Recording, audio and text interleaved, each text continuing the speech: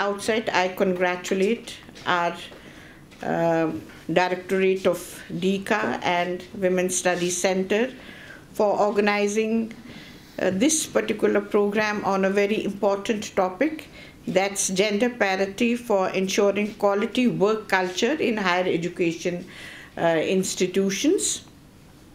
One of the main objective also addressed by New Education Policy 2020, and for the information of our guest, Professor Manima Kalai, I must tell her that the presentation of Women's Studies Center was done in 2006 when we got the center in front of Professor R. Maiti Desai and Professor Veena Majumdar. Oh, very good. Yeah, and other professors of eminence, Professor Sushila Kaushik was there, Professor Indra Sen was there. So all the stalwarts which you were talking about, and when we got the center, after that they kept on, mentoring the Women's Studies Center of University of Kashmir in the form of capacity building programs, number of capacity building programs we organized, and even the training of the trainers program we organized. Yes, and the center started with a certificate course in women and law, and as you know that we have a full-fledged master's degree in gender studies now. So slowly and slowly it is still progressing, and I'm sure by the guidance of the administration, by the hard work of the faculty, and by the mentoring of all the related departments, whether dean concerned or other departments, the Women's Studies Center is moving forward and playing its role even at the national level and even at the UT level. As the Red Star has already said that we have more number of female students in the form of PG students as well as research scholars and girls on the campus who are admitted by dint of their hard work. Yeah. So this shows the type of, the guidance, the type of, interest their parents are showing in their education. And in various earlier subjects like mathematics, or other science subjects, girls were less, but now they are equally getting admissions in these courses also, and you'll be happy to know that our girls are equally participating in sports activities, extracurricular activities. So the time is changing, but definitely we have to guide both the boys and both girls, but girls we need to encourage. That's very important, and provide facilities for them. I don't know whether you have read about it or not. Recently, the UT Higher Education, initiated with College on Wheels. And yes, this College on Wheels was our own 50 girls from our university, and around 250 from our affiliated colleges from Kashmir, total 700, some from Jammu, few from University of Delhi, and so it was for girls who are participating in NSS, they had to give the projects. We want to see the type of, the idea they have. They went on college, they went to ISRO, ISC Bangalore, Goa shipyard, like this, and these were the girls who had never been even out of Srinagar. So these are the initiatives. Even our UT government is changing towards the exposure of girls, which definitely will help them. And when I was into this capacity building, I'm a beneficiary of capacity building program itself, one of the the earlier ones, and traveled. In fact, I must have traveled throughout my country for this capacity building as a resource person in women and women leadership and academics. Yeah.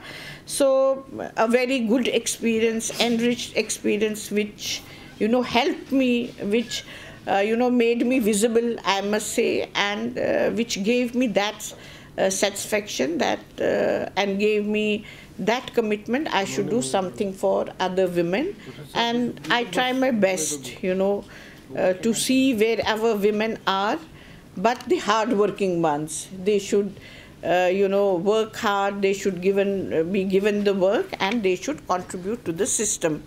We do have women representation in all the committees. Without that, I will not pass it. And I had advocated, even, when I was not the Vice Chancellor, even the Vice Chancellors at that time, I must say that they were very sensitive to it. Whenever I used to point out anything, they used to, listen to me. Wherever I, put up any, anything that was the matter of concern. And our Dean Students Welfare, in our Dean Students Welfare, we have separate buses for females. I'm just telling you the type of facilities the university is initiating in order to facilitate the girls coming to the, university. We have number of girls hostels. We are coming up with some new. And this is how the University of Kashmir is facilitating our education for girls. Rightly said, education is the main tool of empowerment, not only for empowering girls, even empowering our boys. So our priority should be education, good education, even moral education, and value-based education also, and of course move towards the latest technology. This is the age of technology, go side by side with it, and at the same time have these types of programs where you, as a resource person who has got a vast experience in other parts of the country, come and speak to our audience, to our faculty, to our students. Definitely it will give them an idea how the other parts of our country are working.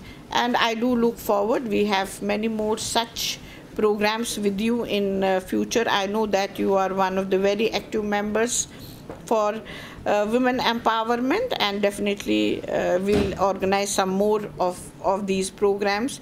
You will be happy to know that tomorrow we have a program on cyber crime, and chairperson of All India Women's Commission. She's coming herself. As a chief guest for that particular program. So we keep on engaging our faculty, keep on engaging our students wherever we can, and you will be happy to know that even in the colleges we have introduced gender studies as an optional, and there are takers. Boys are more takers than girls, and even in our own campus it is there in the in the open basket, and again here we have more takers as boys.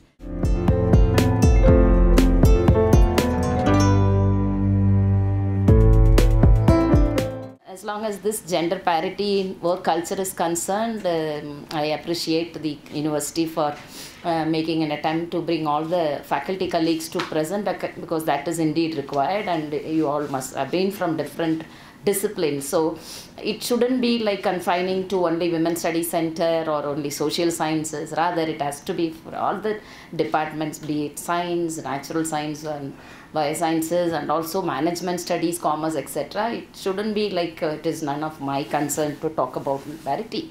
Gender parity is the takeaway for everyone, and I'm happy also to get a note that there is already such initiatives are on, and gender audit is also on. So the National Policy for Women Empowerment 2001 is also underlining that women should be equally participating in the public life. If that is to happen, that we need to make all initiatives. And already there are number of initiatives, and science faculty must be knowing, and even research scholars, that the government of India has been has introduced several proactive measures to retain the scholars to continue their research, and also teachers to continue, rather than feeling the issues of glass ceiling, or already pointed out that the child care or even care economy too. It's not just child care alone for the women. It is the entire care services are expected to be delivered by women. And in the Gladys also underlined with beautiful diagrams. I also try to present them, that how the path is so linear for women, men, whereas there is a kind of a break after the marriage, and sometimes elderly care and other care services are also expected to be delivered by women rather than men. And you have not trained, that is the issue. It is not finding fault with men at all, rather it is the society through its socio-cultural norms and gender norms also.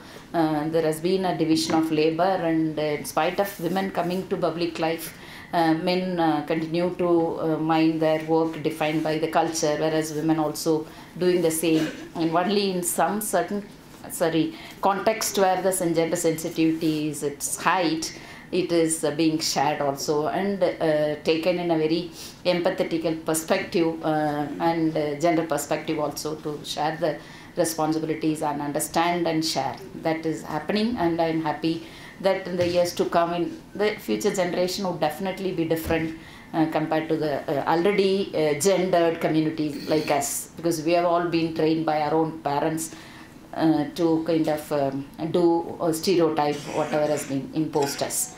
And UGC has also, and our own Vice Chancellor herself is a product of the capacity building program for women managers in higher education, and we'll be happy if that is also regularly offered to our own faculty. And it was UGC underlining that it should be for women only. I think we can have it for men also in due course of the time, if gender equity is ensured. So I'll be happy to come and handle the session, and our own colleagues, Professor Sushila Kaushik is also willing to come. They are all the stalwarts in that program, and we can hold one 5-day program. In fact, the HRDC has integrated that program into a gender sensitization. It's a week-long program. It was not the kind in the capacity building. The capacity building program was sometime integrated with the Women's Studies Center. Later, now it is with the HRDC. So HRDC is just offering it as an online program like any other short-term program that may not be adequate to kind of capture the requirement. So it is better that we, through Women's Studies Center, UGC is also insisting that the Women's Studies Centers should work towards ensuring gender equity and equality, and whatever the kind of initiatives which we are supposed to initiate can be, I think the gender audit is also happening, and similar such initiatives can be suggested by the Women's Studies Centers, being gender sensitive faculty colleagues. Everyone should be gender sensitive, and they will be more informed than others. I'm not saying that others are not, but because the very subject itself is on gender, as the director rightly pointed out, and so you are more informed, and you are thoroughly reading, and every day you are getting informed about what is happening, and therefore it is quite relevant to implement such programs through Women's Studies Centers, which UGC is also expecting. And the other major area in which you need to concentrate is, of course, the entire 3 pillars, the teaching, research and extension, and also the human resource, where we have the faculty and the staff and the students. So these 3 categories and 3 different contexts are supposed to be audited as to whether women are represented sufficiently in all the committees, because there are a number of decision making committees, and sometimes it doesn't have any women representative at all. I only expect, I only think or see that the Kashmir University may have, because you have the women Vice Chancellor as the guide.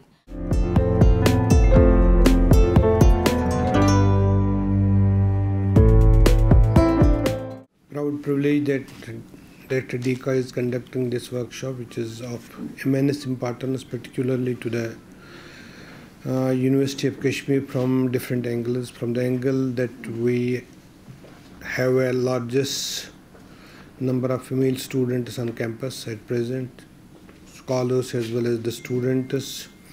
We are going to have NAC accreditation in the future also. But the moot point remains that when we talk of the women empowerment or the gender justice or gender equity, there are a lot of things to be pondered. Particularly if we see the trickle-down effect or the downward effect of this gender parity or women empowerment, we see that the basic role and an important role is played by the education. Education from the primary to the highest level, what we call now as the postdoc or the doctorate level. But when we come to our own UT of J&K, we see that there is still a lot of gaps between the education system of our UT. It is at the UT level. When we see whole UT of J&K, if we see the literacy rate probably of 22, if we see it, we see that there are 77% literacy at present, and we see that there is 56% of the female in J&K state. And when we go to the district level, we see that in the intra-district or the inter-district level, the women literacy is very down. So UGC has long back, or the planners has long back, addressed few issues when we say that there are the access and equity part is lacking in the Indian education system. And under that, we have established schools almost in every village. Now there is a school, primary and middle school. Then we see that there are secondary is also established, and colleges almost now in every nook and corner of the country. We see that the colleges are established in every nook and corner. But still we see that there is a gender gap in literacy of ours. Particularly UT has more gender gap, and we need to address this issue first. If we can address the issue of literacy at our own level, we will start from our own home. If we give good education to our both male and female at our own level to have gender justice there, then we can go to our neighbors and to our other places, so that the females are educationally empowered. And I believe, as a student of sociology, I believe that if the women are educationally and men are educationally empowered and having a good access and equal access to the education, I believe that the gender parity, gender justice and gender equity will automatically come. And when we come to our own university system under the leadership of our Honorable Vice Chancellor, who has already worked she has been founder director of this Women's Studies Center, and she has worked a lot on this, particularly about the gender justice. She has worked it on through the DSW, through the Women's Studies Center, through our own department, Home Science, where we see almost 99% females only as students. So we are trying, under her guidance, we are trying to create an atmosphere at the university system which is gender sensitive, where we can give equal access to the males and females for every opportunity. But we know that there are certain inherent issues in the educational system, in the organizational system, which need to be addressed, and most probably it may take time. For example, if we see the ratio of females in the faculty members, we will see the ratio of females in the non-teaching staff or officers level. We have to, it may take, but it is coming up, inshallah. It may take some time to get it towards slightly higher side, which we are addressing, and inshallah the leadership of her will ensure that the University of Kashmir becomes a place which is totally gender sensitive and where gender justice is being provided to everyone.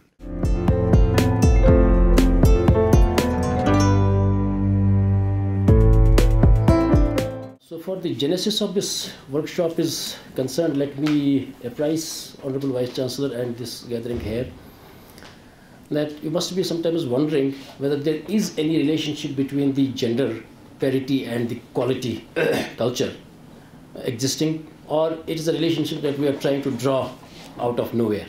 We have the stalwarts, one on my left side, Honorable Vice Chancellor herself has worked on gender all through her life, and on my right, our resource person and other people who have worked in this field.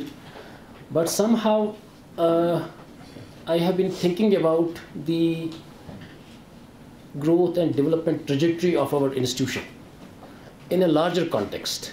How institutions outside also have actually made a difference, made a mark. And this caught my attention, and I could see that when we look at the world at large, if you look at the difference between the developed versus the developing world, one of the hallmarks of the developed world to have achieved what they have done is probably that they have earlier recognized the role of women, especially in the overall development of the nation. Because as they say, otherwise if you keep half of the population away, you can imagine the fate of the or the state of the affairs. And something that really lends credibility to this statement is nothing else but this year's Nobel Prize winning work of the economics by Professor Claudia Galdin. You might have read about her work. Yes. And her work is primarily about the role of gender parity in the global economy or global growth, especially in the labor market. And she beautifully illustrates, if you might have heard her or read at least some basic stuff about her work, what she has demonstrated is that over the last 200 years, how this basically trajectory has changed, and she has given that what you call as that U-shaped curve.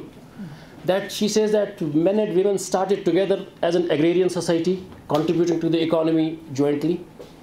But as we proceeded as a civilization towards industrialization, at that phase, women started the role of women started to be ignored in a way, because it was found that probably they are not, say, industry fit as probably men are. And then she said that post-industrialization, this curve started again. It was a U-shaped curve, this way, down, and then started going up again. Again, because of 2 or 3 reasons. Primarily because post-industrialization, this education base for women actually increased globally, and that made a difference. And what this noble work also demonstrates is that how best we can actually take care of these concerns. And having said this, there was a paper recently also published in Nature which talks about STEM subjects, role of women in science, technology, engineering, and mathematics subjects. And it has demonstrated through an empirical analysis globally that